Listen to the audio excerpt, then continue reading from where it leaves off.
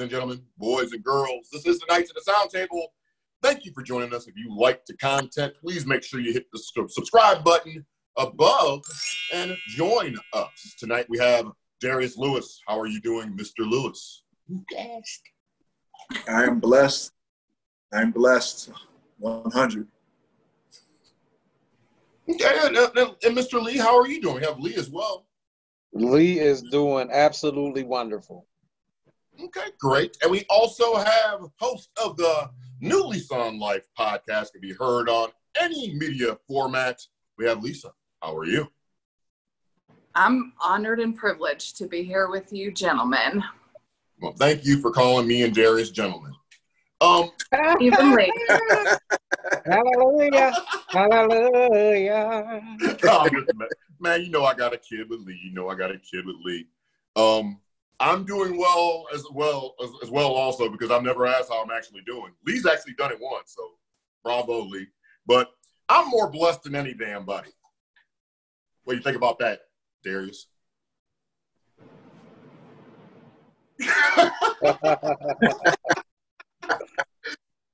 Tonight's topic is just weird foods or foods that I might find weird myself. You guys might all know that this company called what's called Meat and Beyond or Beyond Meat.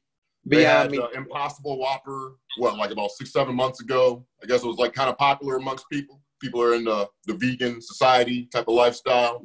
Well, now it's been announced that they're actually going to do a KFC spinoff of it as well, to where you can go get you a 12-piece of some meatless chicken. So, what are you guys' thoughts on that? Is that something that you would try? Have you guys actually tried the plant-based meats? Anybody? And does it taste the same? And will you try the KFC product when it comes out? I have tried the Beyond Meat burger and Italian sausage. Totally different from Impossible. The Beyond Meat burger and the Italian sausage. To me, the Italian sausage, I could not tell the difference. The burger, they put some beet juice or something in it to give it that red color. And that's honestly, slurry. It tasted pretty good to me. And this was the Impossible Whopper. No, this was the Beyond Meat burger. Okay, the what Impossible. restaurant? I bought the meat from Target. Oh, okay, Like, I got you. So it was like a pound of meat that you bought somewhere. It was okay. 4 patties for like $8. Okay, that's pricey for 4 patties. Damn. Lisa, you said you've tried the Impossible Whopper before? I did. And my family's all ranchers and farmers. So, beef is all we grew up with. And I don't know that I would have been able to tell that the plant-based Whopper and the original one. Okay, so, it really tastes that close. So it's something that if you put a Whopper in front of me and put the Impossible Whopper right next to it and I took a bite out of each yolk, you wouldn't be 100% sure if I'd be able to tell the difference? Yeah, I think if you looked at the texture, if you looked at it, you'd be able to tell, but taste-wise, I don't think you'd be able to. Okay. Darius, have you tried the Impossible Whopper or anything like that that's like a plant-based meat product? No, absolutely not. No interest whatsoever? No, not really. Nah. Leave it at that. No, I think I would be willing to give it a try, but it just seems like, I don't know. And what's your guys' thoughts on the chicken? That to me is just like really, really bizarre. I don't know how you could come up with like an 11 herbs and spices of a meatless plant-based product at KFC and make it taste like the Colonel. What's your thoughts, Lee? Well, I'm pretty sure y'all, like myself, grew up on fried chicken. No, not until recently and stuff. I've had my first piece of chicken like about a year ago. It's pretty tasty. Yeah, okay. But anyway, no, I don't think I would want to. No. I wouldn't want to try it. Is it because it doesn't have the bone in it, or does that have anything to do with it? I think you might be on to something, Troy, because I grew up eating fried chicken drumsticks, long and sucking the bone and actually breaking the bone apart to eat the marrow out of it. So yeah, that might have a lot to do with it. What if they put like plastic pieces, like reminiscent of looking like bones, with the chicken slurry wrapped around it? Well, I couldn't now because I know it's fake chicken. Well, that's true too. That's true too. And I guess inserting plastic into it kind of defeat the purpose and stuff. And who's to say that meat ain't plastic, that they actually selling as plant-based? So no, I mean, we don't know. I mean, it would be interesting. You guys remember when Mr. Rogers would take us like on these great ass tours and stuff of factories and shit? You know, when we were kids, you could watch a TV show taking out a tour how they make frozen pizzas and Crayola crayons and all that shit. That'd be kind of a nice damn trip to go check them out making fake meat and chicken and shit, wouldn't it? Or would it be disturbing? What's your thoughts on that? It would be disturbing because if you've ever seen regular hamburger meat made, I didn't eat hamburger meat for a while after I saw it being made. I don't know. I think you could put me up in the window and stuff right across the whole area, and I'd probably still be eating my burger and steak. No, steak is one thing, but hamburger meat is a whole different. What's the process? What's the process on ham? Because you used to work in that type of industry. So what is the process of ground beef?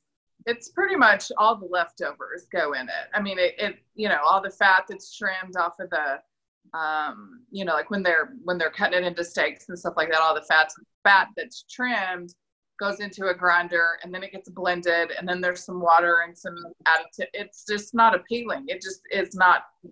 It's disgusting. I mean, obviously it didn't break me from eating hamburger meat for the rest of my life, but there was a period of time where I was like, yeah, no, thanks. Well, no, I mean, that kind of like wiped out my theory in how it was done. I had like a real creative, complex thing going on in my head and how ground beef was made. I won't share on the show, but it involved like conveyor with just like a bunch of animals just all over the place going into a conveyor and that's it. That's kind of what I thought it would be.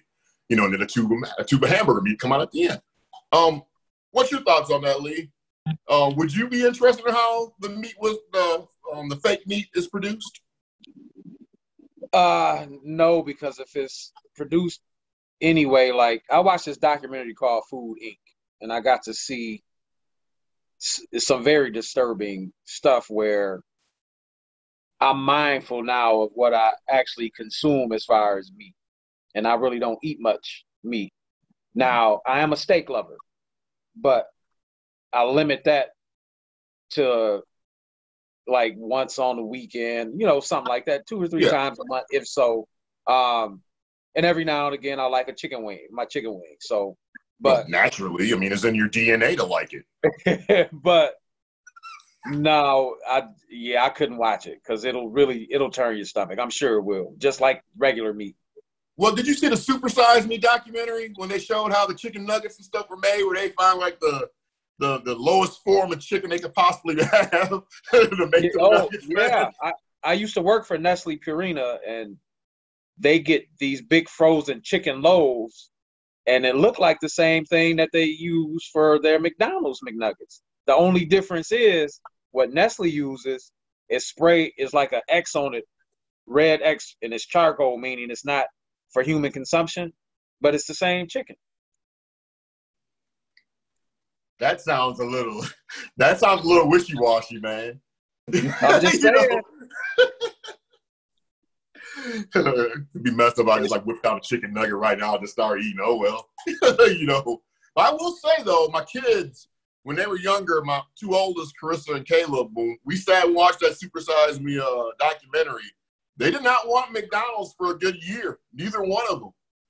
We'd be sitting there driving, like, what do you guys want to eat and stuff? I don't care, as long as it's not McDonald's. And they'd be like, well, what about Burger King? I'm like, well, Burger King's probably doing the same stuff with their stuff. I don't want Burger King either. Let's just go home and make something, Dad.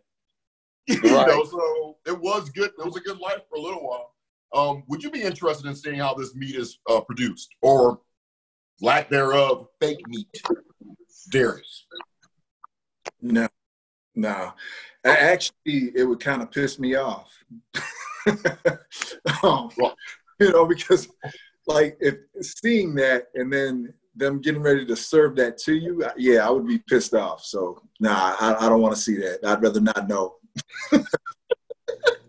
what, you don't want to see that chicken with that abnormal big ass head that can't lift his head up like walking around like this and shit. Being grinded up and stuff into a nugget. You don't want to see that? No. Okay, well, I just wonder. I mean, Lisa, would you like to see that chicken just running around? Head, big ass head, can't lift it up, being loaded up, McDonald's nuggets. No, I never want to go to a chicken plant. I know all the ins and out of a beef plant, and that was fine. That was enough. I don't ever want to go to another one.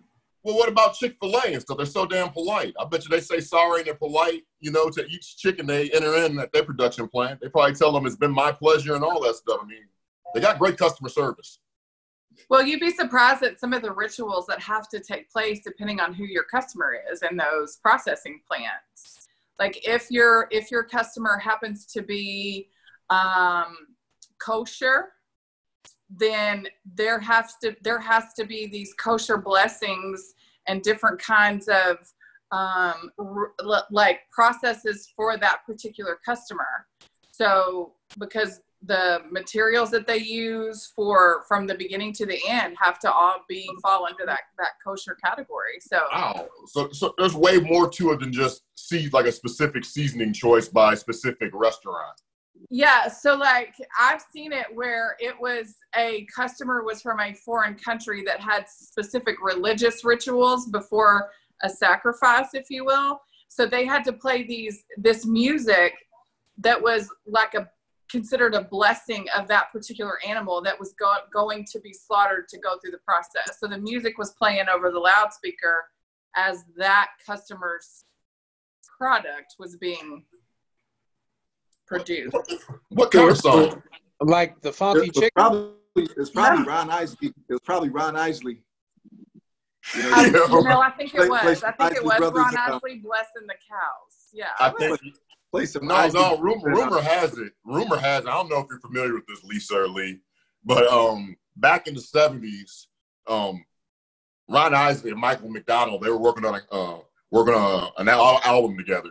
And it was supposed to be, the album was designed for, like you were talking about specific restaurants and places getting their food blessed. They were creating a whole album just dedicated to that. And I guess it didn't end up taking off, like it should have. Because Michael McDonald was drinking a Coke and Ron Isley snatched the Coke out of his hand and he had a chicken McNugget and he had chicken McNugget crumb all over his face and he left it on set can, which pissed Michael McDonald off. They haven't spoke since. Yeah, Ron Isley had too much. There was too much Lowry seasoning on it, so. And Michael McDonald was like, "The seasoning from my lips, all the Lowry." I hope Ron's not watching. He's probably doing research on this right now. Did that really happen? Yeah, you didn't know that, Lisa. Brian's like our tech person doing research and stuff on doing fact checks on everything that we say on the show. Actually, I did know that because I've watched all the episodes. See? That's what I'm talking about. And you guys. Flick that herb. Flick that herb. Huh? I said flick that herb. Hey, there you go. We gotta slow clap that in. Okay. See? Just let your soul.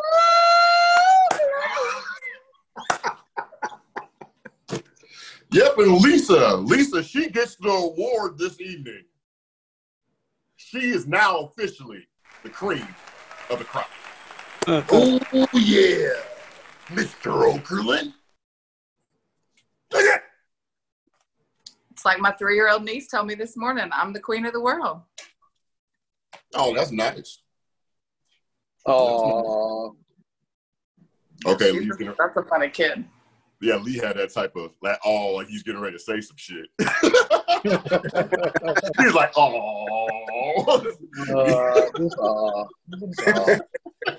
I know, that's why I took a drink of water, because I was preparing myself for my comeback. That was just an aw. That's it. Well, it was really a great time with having all of you guys on the show this evening. And I'd like to thank each and every one of you for supporting and listening to the show as well. And if you do like the content, do not hesitate to hit that subscribe button right above my head right now. It has like a fancy sound effect on ding, ding, ding, and all that shit. Click that damn thing and join us. What the hell wrong with you? Be somebody. Got any closing words, Lisa? Hit the subscribe button, support my guys, and wear your mask. Wear your mask. Wear your mask in public. I was trying to give you the volley so you could give me another volley so I get ready to spike that. Damn it. Well, I mean, just so everybody knows, it now has come way closer into my inner circle than I ever thought it would. So that's why I say to everybody, wear your mask. Oh, no. You know what? And I'm actually in the same boat with you and stuff, because I can definitely, well, you know, I can relate as well and stuff. So if you want to wear, I mean, I say wear your mask. If you don't want to wear your mask, that's fine and stuff, because I wouldn't want to impede on your freedoms or anything and stuff, you know, especially when some other people and stuff didn't even pick what water fountain they could drink out of, or, you know, get attacked by wild dogs, water fountains, can't eat at specific restaurants. So, but I'm sorry about your freedoms about having to wear a mask. I'm also sorry, you know, the wrestler Kane, and we know wrestling's fake, but Kane wrestled in a mask for over an hour at Royal Rumble 1995. You complain about wearing a mask for 11 minutes going to Aldi's. Oh, man. But still. No, wear your mask. Yeah. It's just, I mean, I totally agree. Lee, what you got? Yeah, I agree. Whether you agree with what's going on as far as the realities of the COVID virus, you know, try to protect yourself and others. I mean, just be mindful and be empathetic. Any final words for you, Darius? I'll just I agree with you guys. You know, be mindful of others, and What's funny, Darius? I'm gonna end it on Arnold Schwarzenegger's famous words: "Get to the chopper." Get to the chopper. And I like to say this episode's been sponsored by the fine loving people, the everlasting Dewey Cop Stopper. Still waiting on the check.